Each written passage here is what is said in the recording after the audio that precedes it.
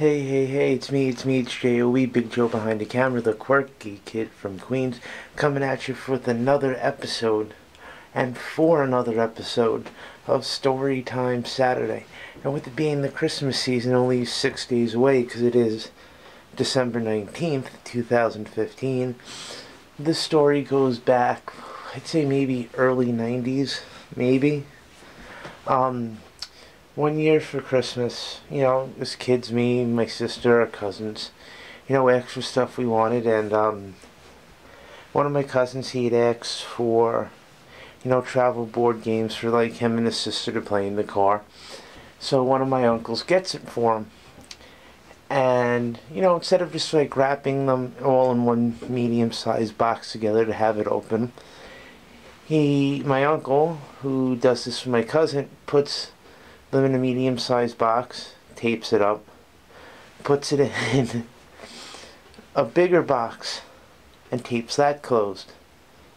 Then puts that in a bigger box, and tapes it closed.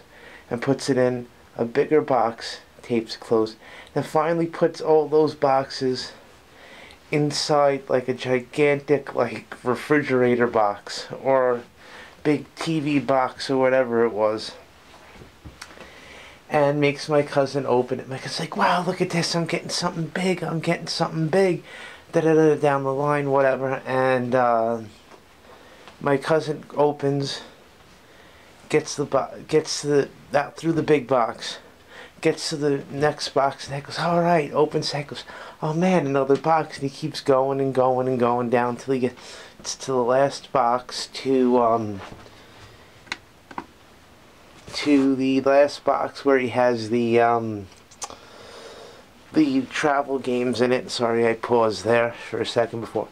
He goes, alright, I got what I wanted, the travel board games.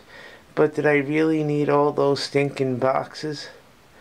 And my uncle's like, yeah, it was fun just to see you go through all those boxes just to get to the gift, just to see how frustrated you would get before you gave up, but you didn't.